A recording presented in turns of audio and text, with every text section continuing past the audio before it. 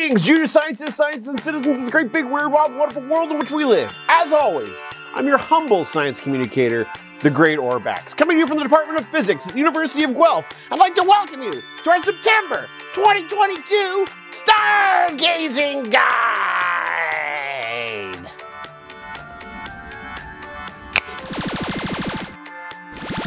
This month marks the autumnal equinox, a day that we recognize as the start of that time of the year when the temperature dips, the leaves start to turn, and winter creeps ever closer. Astronomically, it also means that the sun starts setting a little earlier and rising a little bit later every day, giving us that much more time to stargaze. This month we spot some easy to find planets, locate the Northern Cross, and lay our eyes upon the last full moon of summer. All this if we just take some time to look up.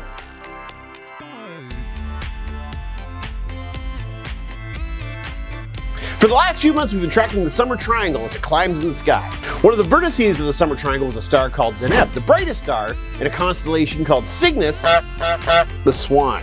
Within Cygnus is an easy to spot asterism within our September sky called the Northern Cross. Made up of 5 stars within the Swan, the Northern Cross lies high in the northern sky after sunset. See if you can find it, junior scientists.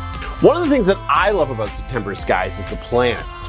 As the air gets crisper, our gas giants Jupiter and Saturn are in clear view in the evening skies just after sunset. You might ask yourself, how do I know what I'm looking at is a planet rather than a star? Stars tend to flicker, whereas planets don't. If it has a bunch of red lights and it's blinking, you're actually looking at a planet.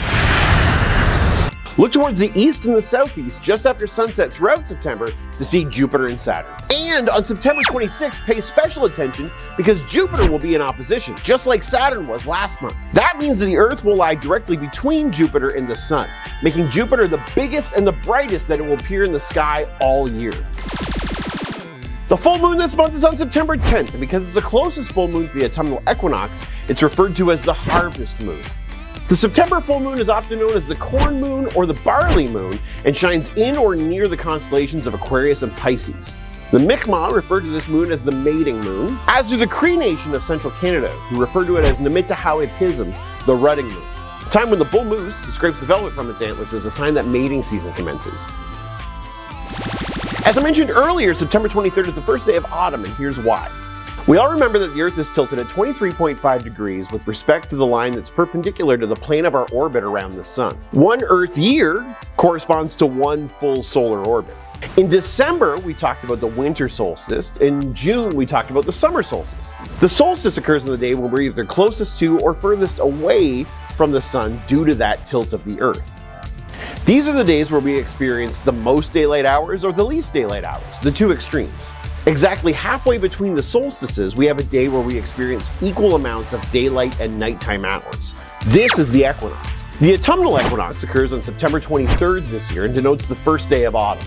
After this point, our daylight hours will decrease until we reach the winter solstice in January. This phenomenon occurs again in 6 months when we've completed 180 degrees in our rotation around the Sun in the springtime for the vernal equinox. There's actually a pretty cool experiment that you can try out at noon on the day of the equinox. If you take a vertical stick or a gnomon and measure the length of its shadow, the angle that it subtends will actually match your latitude. Look up the experiments of Eratosthenes, a Greek polymath who lived around 200 BC.